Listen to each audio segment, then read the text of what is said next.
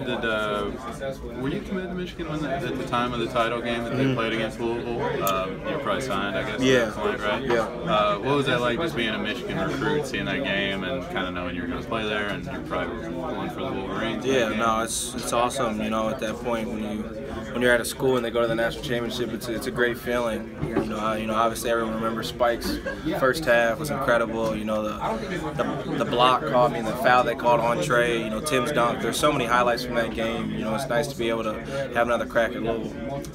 Yeah, is that? I mean, I'm sure it's very low on the priority list, but is getting a little bit of revenge and kind of beating Louisville again? You know, after that game, anything you guys have thought about this week? I mean, it'd be nice to get it for Coach B. You know, Coach B and Patino have had good battles against each other in their heyday, but you know, they're a great team, and we're focused on them, and we're just excited for the tip-off tomorrow. Do you know your